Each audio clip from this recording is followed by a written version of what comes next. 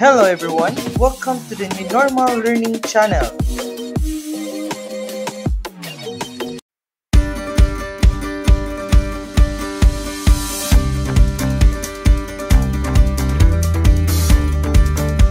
How rocks turn to soil.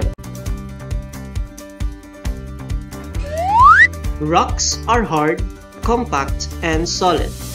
They continuously break into small pieces. This process is called weathering.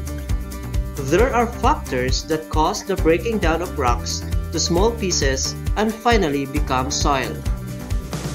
Different factors act constantly of rocks to break and change them to soil. These factors include heat, air, water, plants, animals, and man. In weathering, the rock may just crumble down into smaller processes, or it may produce some other new substances. Plants may break down rocks. Some plants grow on rocks. When they die and decay, they give off acid which slowly breaks them down. Roots of plants may find their way into cracks, become wider. This can cause the rock to break apart.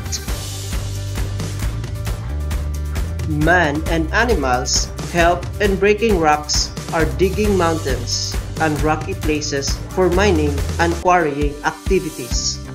Animals break down rocks with their claws and hooves as they move around, and their waste materials help in the decay of rocks. Weather elements also help in breaking down rocks.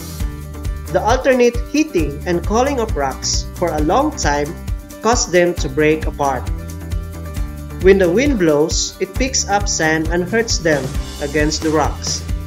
As they hit the rocks wear away.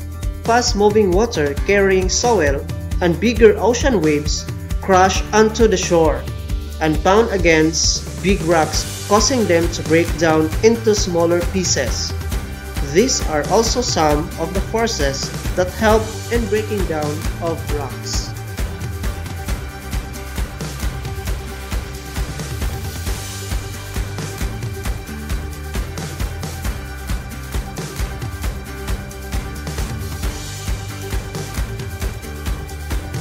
Please like, comment, and share our videos. Don't forget to subscribe and click the notification bell for more videos. Thank you!